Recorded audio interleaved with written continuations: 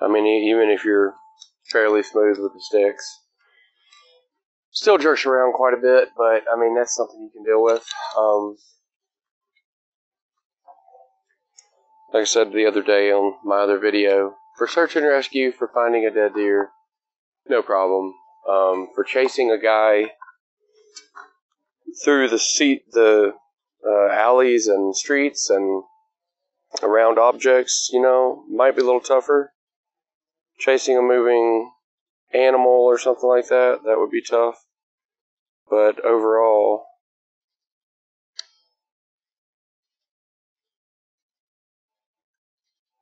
I don't think that's really any issue. So, and you see, I'm just following this road right here.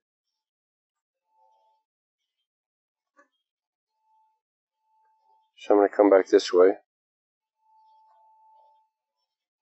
So if I follow this road, you just kind of got to cheat the wind a little bit based on which way it's blowing.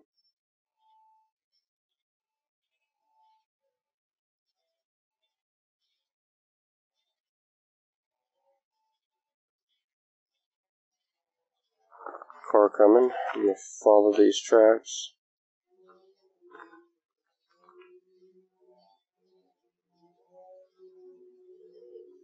So if we were looking for, you know, certain train or somebody on a train or around buildings, I mean, I'm at 260.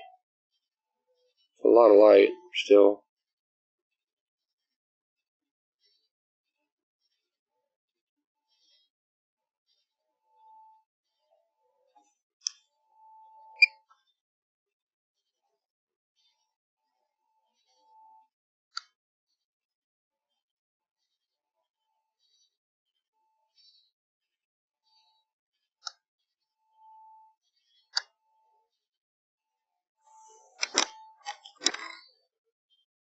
I wonder what they saw the light.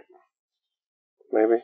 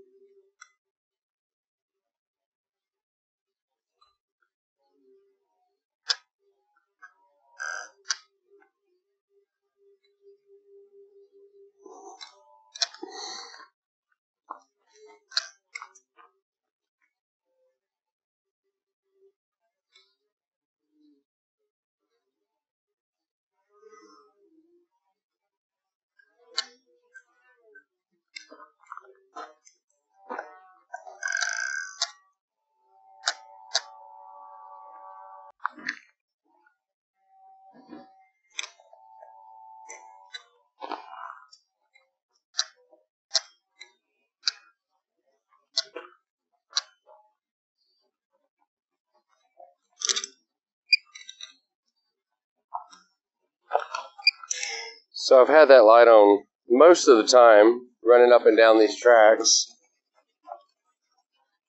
And I don't even know how long it's lasted, but I'm not exactly sure. What's up? What's up? I know. I saw. I was like, he's the only car. How you doing? Yeah, nice to meet you. Nice to meet you.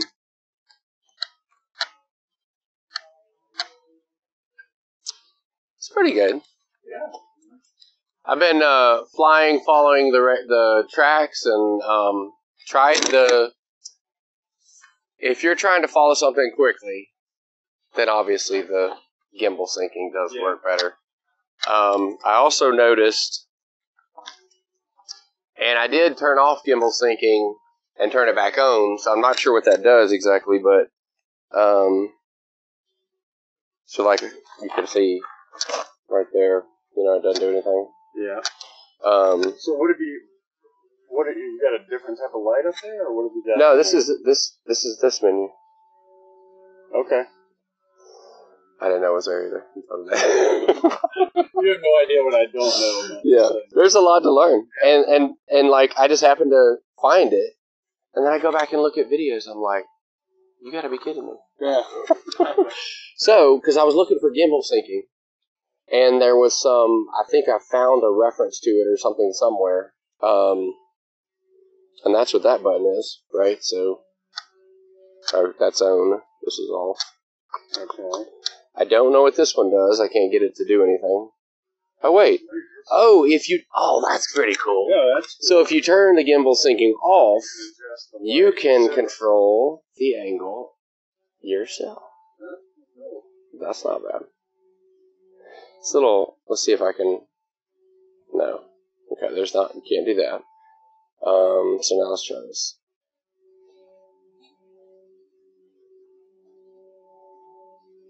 What does that do? Just focusing? Focus lock? There you go. No. Really? Yeah, so just double tap on the screen, and it points. So you remember on your pen, you can do a face, where I forget what the title is, but it's face a pen. Oops, that's not what I want. So, click this one, and then Viewing pinpoint. it points to that pen. Viewing pinpoint. Okay. So, I think it's just working. Same feature, Yeah. Kind of cool. Yeah, that's cool. So, someone responded to a YouTube video, and I'd tried this before, I'd used this. I was like, yeah, what's the practical use of that? Let's say you have a moving target. That doesn't really help you other than come on.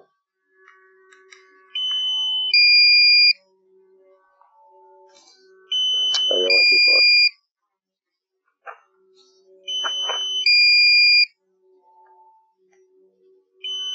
So you can do that if you're just like for falling something on the ground or something of that nature. Well, that's pretty cool.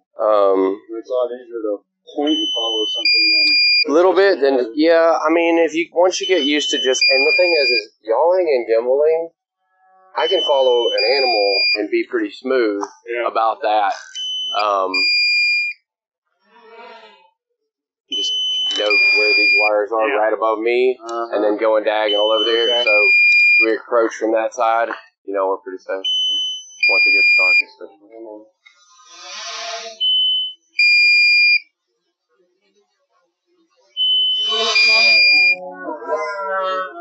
You catch it every time?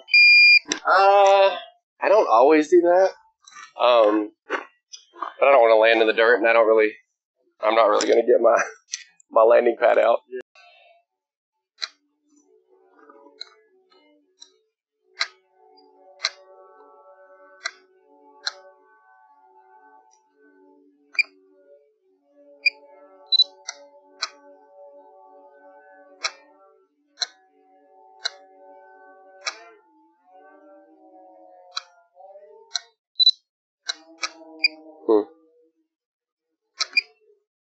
Yeah, if they're running from you, it really makes it hard. Actually, these guys seem to be just running around kind of playing in the field, sort of. Let's see if I can get eyes. The fields, are they looking that red? Yours does look a little different than that.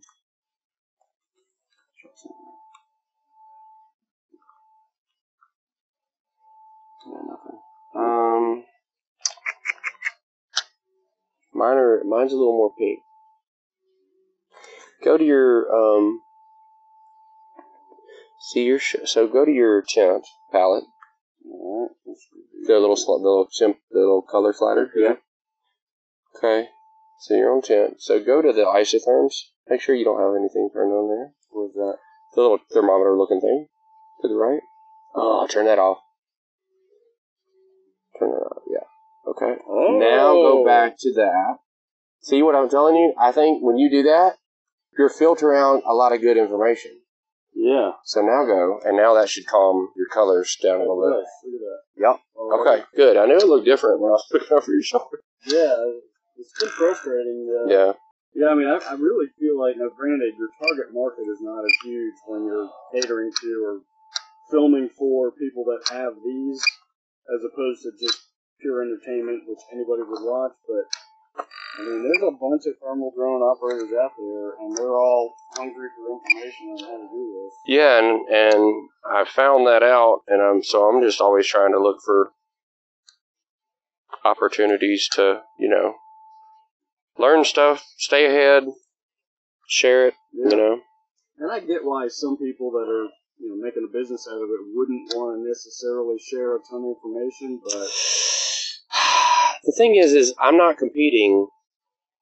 If there's 100 people with a drone like this in Alabama or whatever, you know what I mean? I'm not competing with every one of them.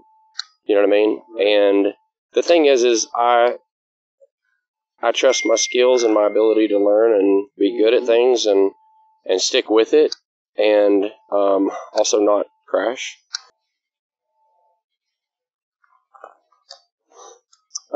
Yeah, I can see the drone right over there. yeah.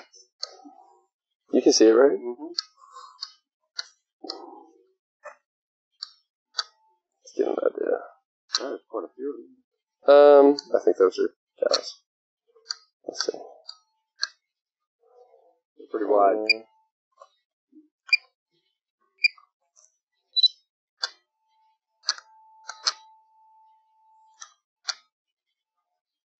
Where is this thing? Let's do this and this guy.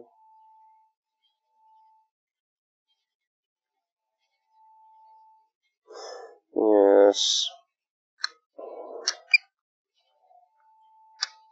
I did get off a little bit. Let's see.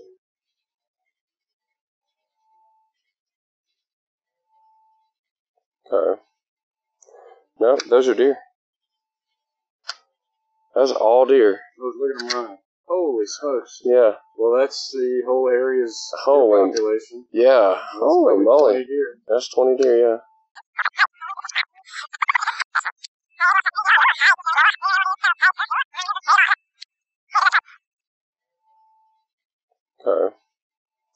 No, those are deer. That's all deer. Look at them run. Holy smokes. Yeah. Well, that's the whole area's population. Yeah. That's Holy moly. 20 deer. That's 20 deer, yeah.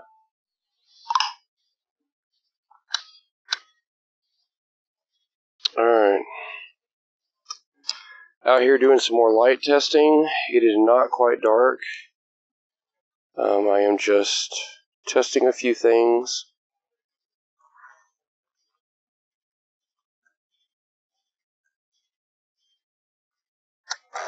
So that's normal mode. So then I was trying tripod mode. And I think if you fly smooth enough, you'd be okay. But if you really want it to be nice, maybe tripod mode's the way to go.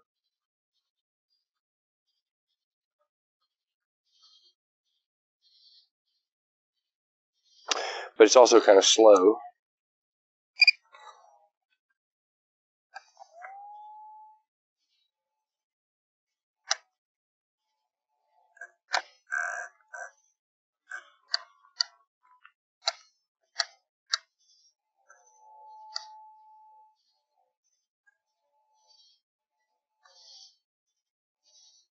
And that is sport.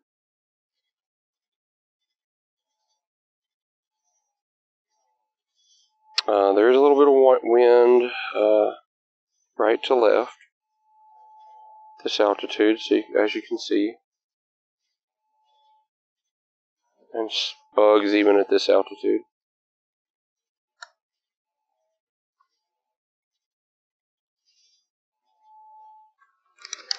Alright, so now let's check. if we go back to normal, now I'm going to turn gimbal linkage off, and I'm going to just see what it looks like.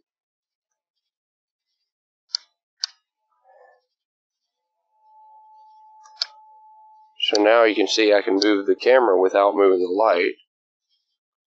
Now, you still have to fly very smooth. I can turn that back on. I can look where I want it to be. Turn that off. Now, of course, now that I'm pitched, the camera's going to be down.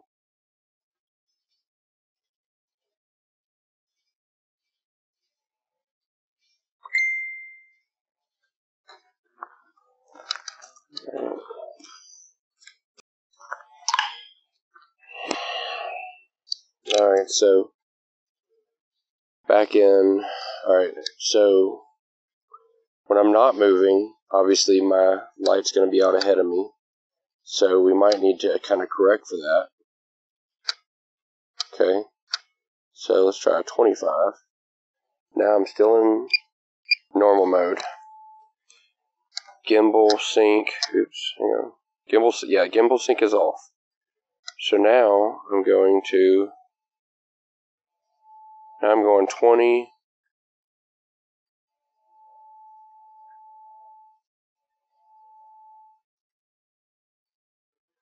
I guess you're going to get the exaggerated movement from the light.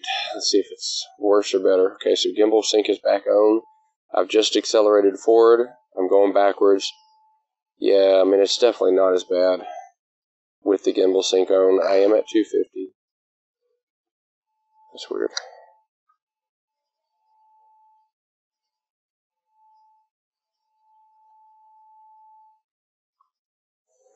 It's really odd. Not sure what this shaking of the camera is when I brake or when I just let go of the stick.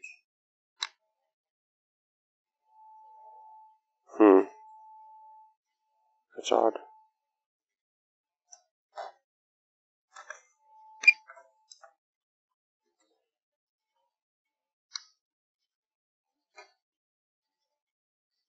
See that weird movement?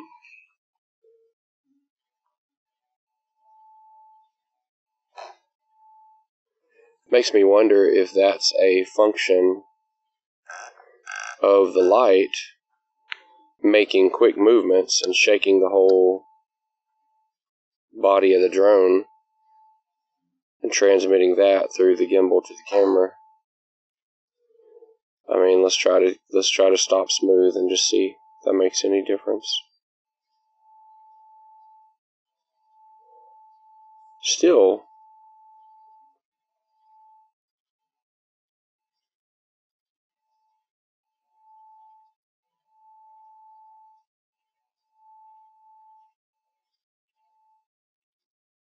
now I am in sport, so let's go back to normal.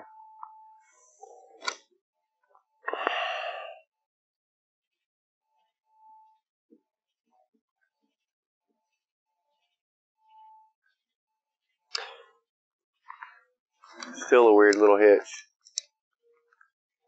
Strange.